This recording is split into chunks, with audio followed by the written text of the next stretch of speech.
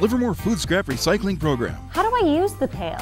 The Livermore Food Scrap Recycling Program allows you to put food scraps and most food-soiled paper products into the food scrap pail that you keep in your home.